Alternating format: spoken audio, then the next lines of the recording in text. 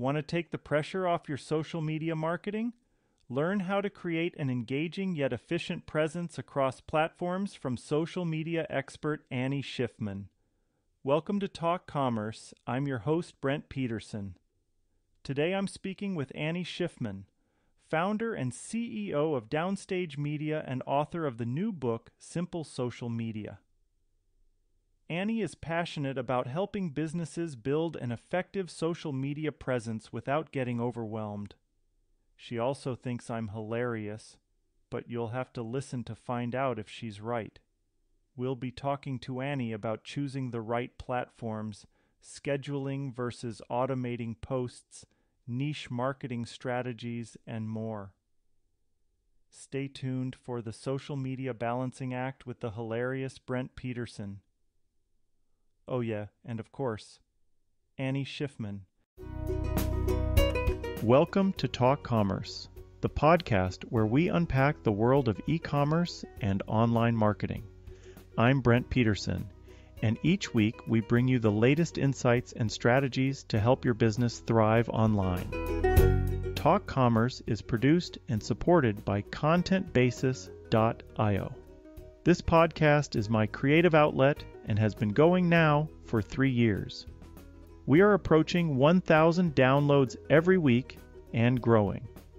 If you are new to this podcast, give it a listen or check out the fantastic content on our website. From exploring effective marketing tactics to dissecting the trends shaping the digital marketplace, we've got you covered, and we're here to guide you through the ever-evolving landscape of e-commerce. But we're not just here to talk, we're here to engage. Got thoughts, questions, or you want to hear a really funny joke? I'd love to hear from you. Email me at brent@talkcommerce.com and let's keep the conversation going. Ready to boost your online presence? Tune in and stay ahead of the curve with Talk Commerce. Don't forget to subscribe for the full experience and share your feedback. You're listening to Talk Commerce. Subscribe and download at talk-commerce.com.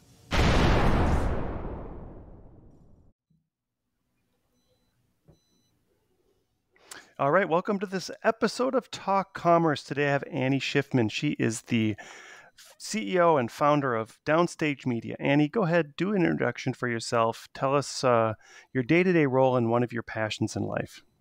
Sure. I know that social media marketing and email marketing is relentless.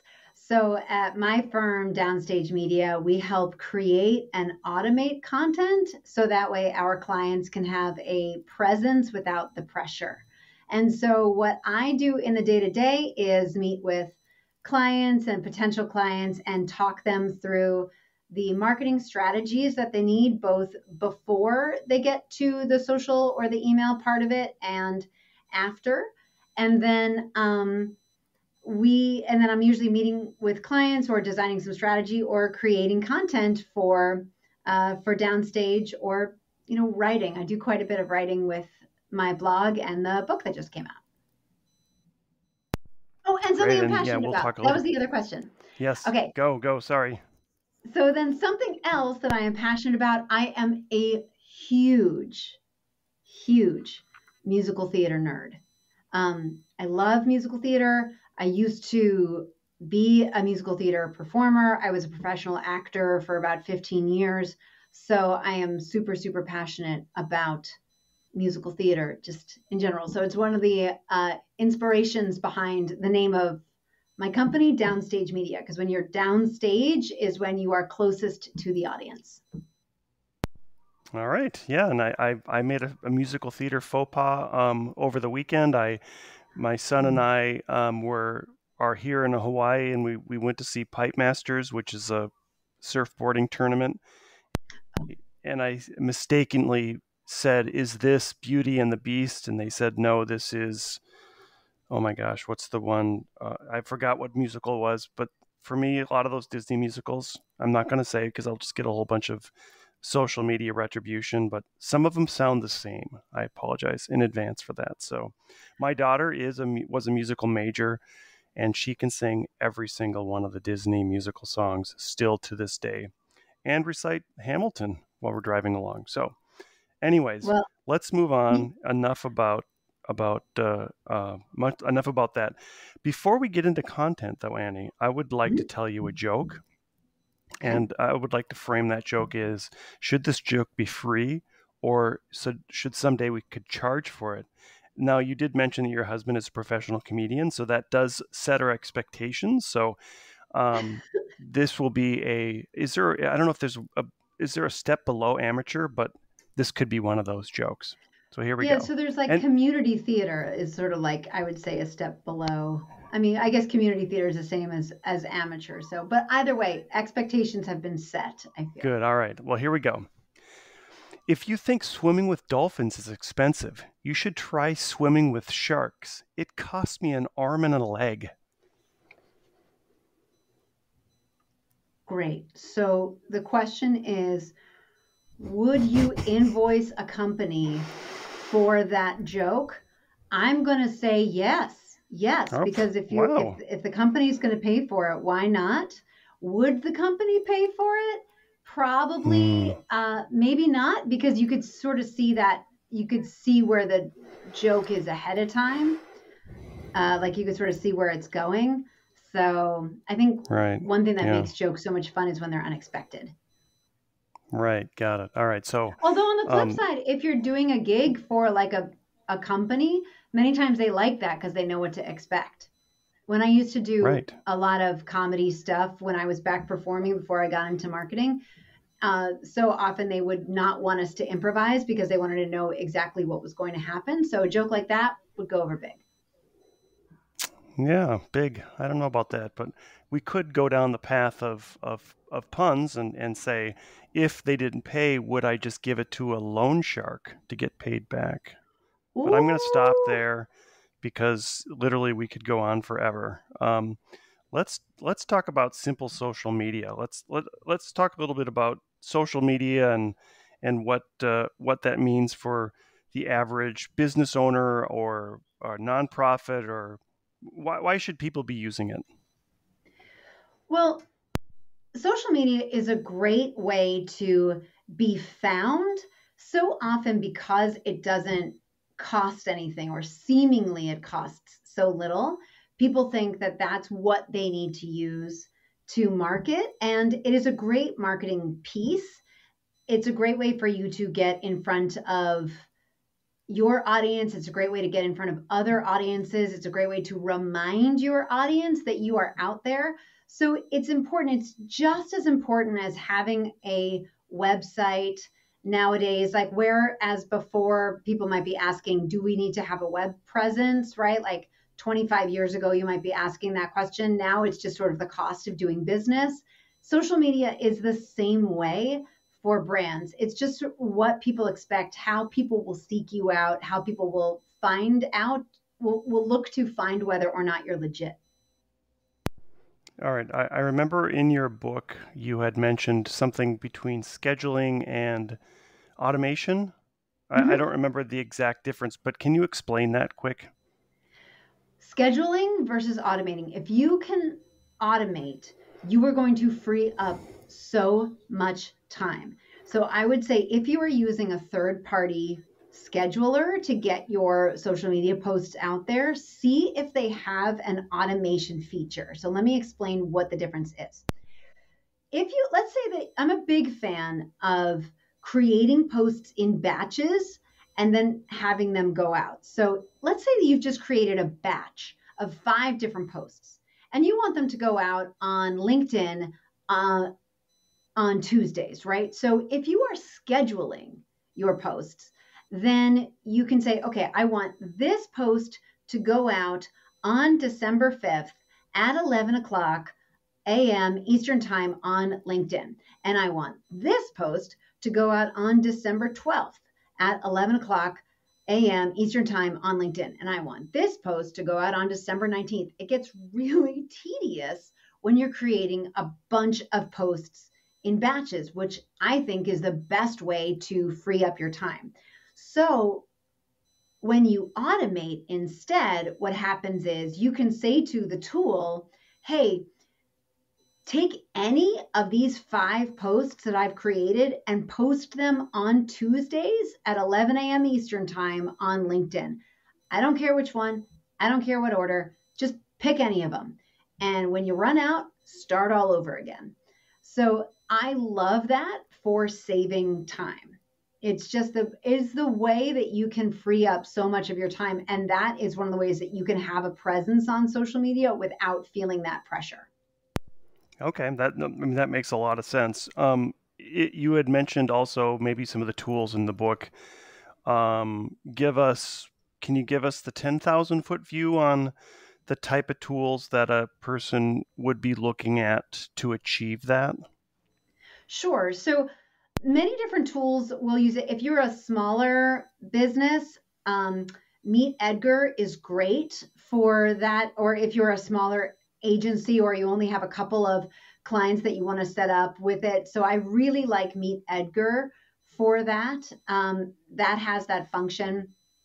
Also, I've seen if you're a larger company or if you're already in their ecosystem, HubSpot has it as well. That's another option that I have seen.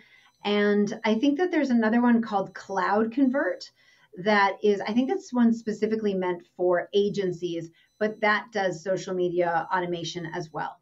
So those are the tools. But if you go to, I'm always looking into new tools and updating them as this feature becomes available. And I think especially now with AI, it's going to become more and more available.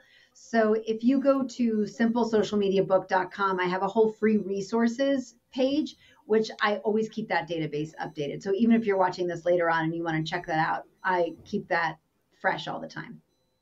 Awesome. If I'm a marketer or a merchant or somebody that's doing social, what are things that people find surprising that you point out when you're consulting with them? One thing is that people will often say to me, I'm not here and I'm not on this social media platform and I'm not on that social media platform. And I will say, that's fine. You don't need to be everywhere. It's too hard. Brent and I both, we run in similar circles. So Brent, I don't know, did you hear Jay Klaus say that it's easier to get an A if you're only taking one subject versus getting all A's in 5 subjects? Have you heard that before? Yeah, that makes sense. And thank you for pointing out that I went to college for 8 years without a degree. Yeah, okay, Brent, I've been meaning to talk to you about that. I'm glad that we have this forum to do so. So we could do that after this session Yeah, we'll here do it and after really the get call. into that. But yeah, I mean, so I am a big proponent of being on one or maybe 2 social media platforms. You can't possibly be on all of them. You don't need to be chasing whatever is the hot social media platform if that doesn't make sense to you.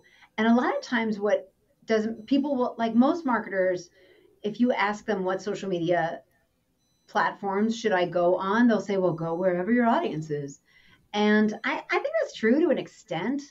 But also, what surprises people that I will tell them is, what is your workflow? Because if you don't have a lot of time to be shooting or editing video, then you may not necessarily want to be on a social media platform that is video forward. Or if you hate to be on camera, or you can't stand the sound of your own voice, or something like that, or you just don't have time to do that, but you do have time to write things really quickly, or, so I'll say, think about what your workflow is as well, because there's audience everywhere. There's people everywhere. There's your customers everywhere.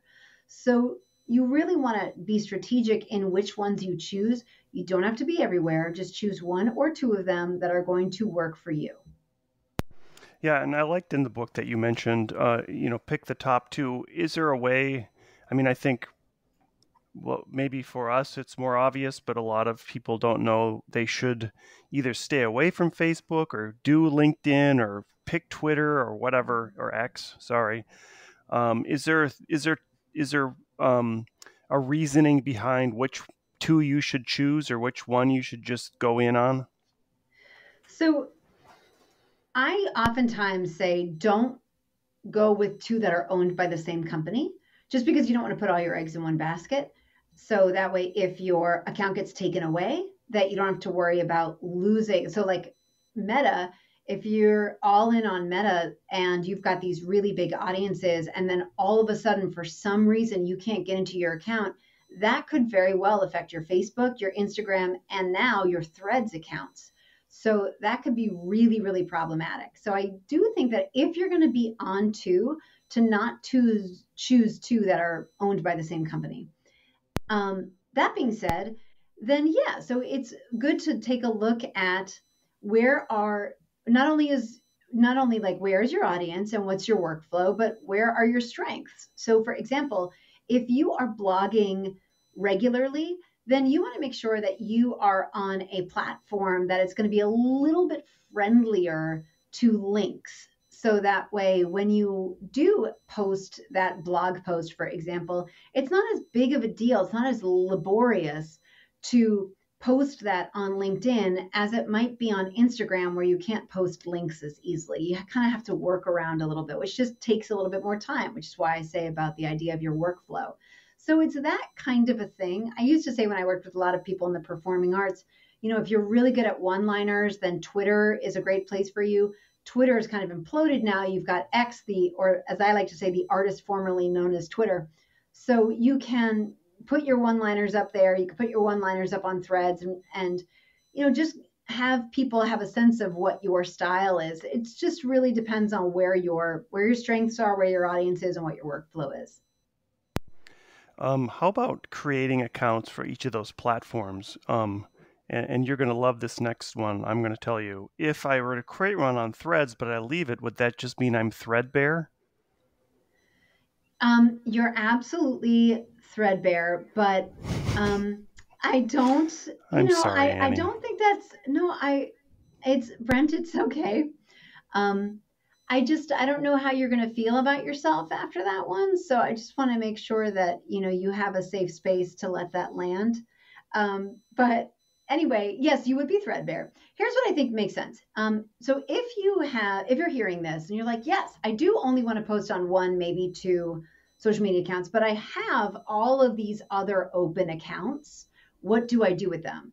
So one thing that you can do is you could deactivate the account, so that way it just doesn't show up anymore. But if you do want to be found on that account, if you don't want people to search for you and see you, then what you can do is just post or pin a post up at the top.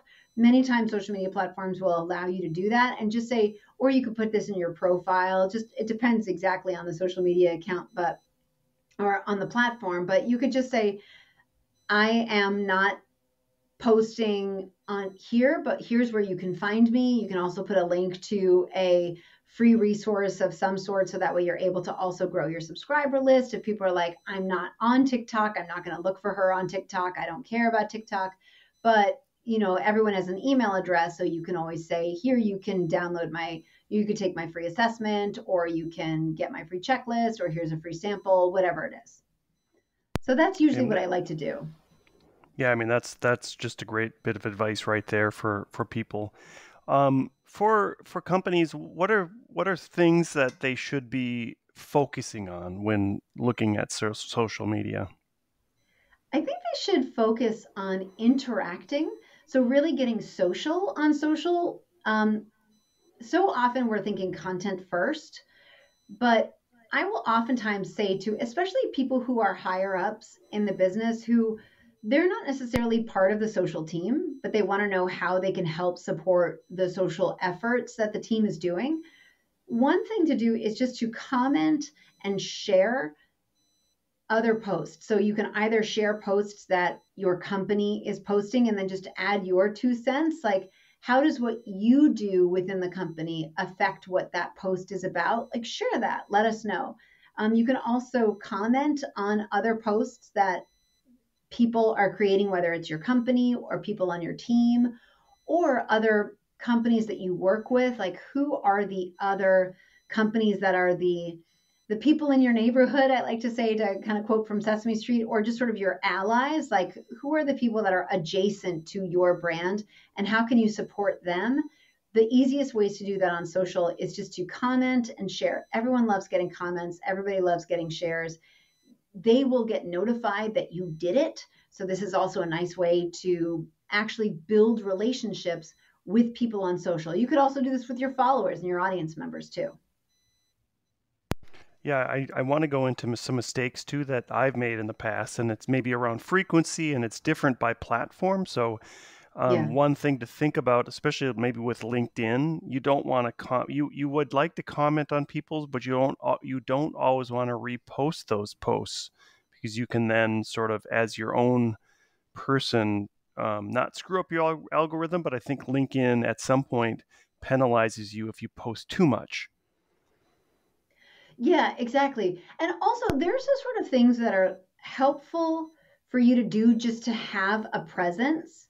And then when you really want to play the game, because maybe you've got a launch of something happening, you've got a new product that's coming out, there's a big announcement that you want to make, then you may need to make sure that your organic efforts specifically have even more juice behind them. And that's where you're going to play by the rules a little bit more. But sometimes if you're just trying to like overall just have a presence, that you don't cringe when you are at a networking event and you have to give people your handles for where they can find you and stuff. You just want to feel good about the presence that you have, and you don't have a ton of time to create new content. And so you're going to share it. You know, it's not best practices, or you know, it's not best practices per se to share that blog post on LinkedIn because maybe they're going to penalize you for putting a URL in your post. Fine. But you're doing it, you're keeping that muscle up. It's the same sort of a thing where it may not necessarily be the best workout at the gym, but it's important that you get there because you're building certain muscles and you're building certain patterns. And then when you really do have something that you want to get in really good shape for, or you want to really look a certain way to either people around you or your audience, or you want to really optimize what you're doing, then you could start to play by the rules a little bit more. But most of the time, this is just sort of so that way you can just have a presence that you could be proud of on social. Is there a reason to choose a channel by your what you do on it? And I guess the follow up to that question is keeping your business life and personal life separate.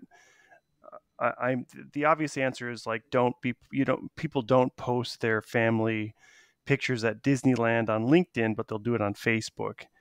Is there a strategy on building your personal brand versus your corporate brand and where you should be posting? Well, I think that is up to you. First of all, how much you want to be online or how much you want to be on social. So that is something to think about. But if it's a personal brand, oh, were you going to say something, Brent? No, go ahead. Okay. So if it's a personal brand, another thing to think about too is if you have children, like, how much do you want your kids to be online? How much do your kids want you to use them in the posts that you put up online? Like all of that kind of stuff are questions that people are asking now that they weren't asking 5 years ago. Like even in terms of like children's consent and stuff like that. So if you are going to post, so all that stuff is completely up to you. But yeah, there is some stuff that just, and this is why it's important that you're only on one or two platforms, because there's some stuff that you're going to see just doesn't fit in on certain platforms. It just looks weird. Like it's not necessarily against any sort of rules, but you could just tell from hanging out there, like, yeah, that doesn't really work. I've seen people post pictures of Disneyland on LinkedIn because it's usually about how that trip to Disneyland that they took got them thinking about their work in a new way, or got them thinking about some aspect of things. And so they usually will relate it to their work. So that's where it's really helpful. I think too, like having a personal brand is great. And you just want to figure out how much of your life you're going to share. I always think less is more in terms of your actual life, especially like as a woman. There's only certain, like I don't want people to know too much about, like, obviously I let people know that I live in New Jersey, but I just think it's good for safety wise and things like that too, I usually don't post when I'm actually in a place. I will wait until I've left that place. And that's just stuff about just just for safety's sake too. Yeah, that makes sense. Absolutely. Okay, so last question. In terms of when you choose your niche or what you're going to be posting about, I think most of the platforms will want you to, back up, the algorithms within the platform, which maybe your goal on social media is to try to get some more people to look at it. If you're too spread out on what you're posting, so let's just say I'm posting a free joke and then I'm posting a running event and then I'm posting something about my professional life and then I'm posting something about my trip to Disneyland. There must be a strategy around picking a niche and going after that niche so people start to see you as a resource in what you're posting and why you're posting it. Is that a valid strategy? Yes, for sure. And I'm going to relate this to my life when I first got out of college. So when I was in college, I went to NYU and I studied drama. And when I was at NYU, I made a point to study acting and directing and musical theater and film and television because I wanted to be well rounded. So when I graduated from college, I was able to get a meeting with one of the biggest casting directors in New York City. And I was so jazzed for this meeting. And so then when I met with him, he was like, "So tell me about the kind of stuff that you like to work on." And I said, "Anything. I can work on anything. I can do film and TV. I could do this. I can do that. I can do comedy stuff. I learned Shakespeare. I can tap dance. I can play trombone. I can do all of these things." And the trouble was that casting director had no idea what I was going to be a good fit for because I said all of these different things. And it's not that different in social media. Like it or not, it's easier for our brains to know that this person solves problems about this or that, and maybe this, that, or the other thing. But we can't really hold too many other things in our head. So you want to be the go-to for this, that, and maybe the other thing. You want to be the go-to for your audience for that and keep it really consistent so that way it's easier for them. You don't want to confuse them with all of these other things. It also will be easier for you when you're trying to come up with content ideas because you can riff on the same themes over and over again. And the platforms will make sure that they have enough different features that you can say that riff in a whole other way. So if you think about Instagram, you could go on Instagram Live, you could do an Instagram story, you could create a reel, you can do a still shot, you could just send it to somebody in a DM, right? There's so many different ways that you can say that same message. So not only is it easier for your audience to know who you are and whether you are for them, whether you are going to help them survive and thrive, it's also that it's easier for you to know what kind of content you're going to create. So you don't feel like you're sitting down at a blank screen trying to come up with content. Does that make sense? That's great. Yeah, thanks. And again, all this is in your book. All this is in Simple Social Media. Yes, it is, Brent. Yes. Although not that little nugget about Bernie Telsey, the casting director. That was no, that would have been a good story to include. Brent Peterson podcast exclusive. Yeah. So, Annie, as we close out the podcast, I give my guests an opportunity to do a shameless plug about anything they'd like to plug. What would you like to plug today? I will plug Simple Social Media. So you could pick up the book for you, for your clients, for your team at simplesocialmediabook.com. And like I said before, there are plenty of free resources there. So if you want to dive in, they will help amplify what you're reading in the book, but they certainly will work out of context as well. So you could go to simplesocialmediabook.com to get all of that. That's great, and I will make sure that we get those on the show notes. And I would also like to. We didn't get time to talk about the pager method, but if we could also put that in the show notes, or there will be a blog post that goes along with this interview. It would be great to give a high level view of what pager method is, and actually we still have a few minutes left. If you want to take 2 minutes to give us the pager method, or do you think that we should just let people read it out of the book. Oh, let's do it. No, I'll give it to them. I'm more than happy to. Okay, so pager, each letter of pager stands for a different kind of content that you want to create. So if you are looking to post 5 times a day, say like the artist formerly known as Twitter a couple of years ago, you would want to post that many times a day to get traction. So then you would post a P, A, G, E, and R, each letter once a day. Or if you want to post 4 or 5 times a week, you get P, A, G, E, and R during the week, just one of each of those content buckets. Or you could do the same thing if you just want to pop in, say on LinkedIn once a week, then you'll do each one of those letters during the course of the month.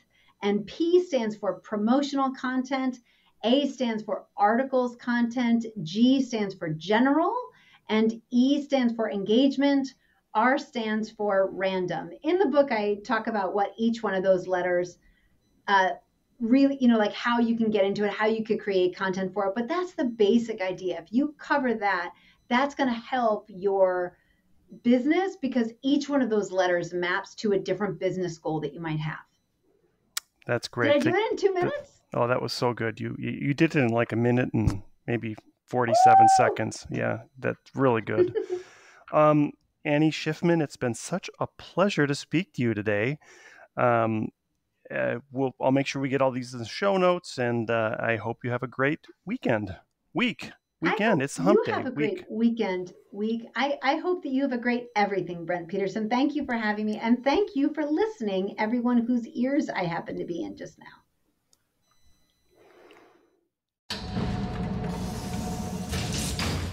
Talk Commerce is a production of Content Basis, LLC. For more creative content, go to contentbasis.io.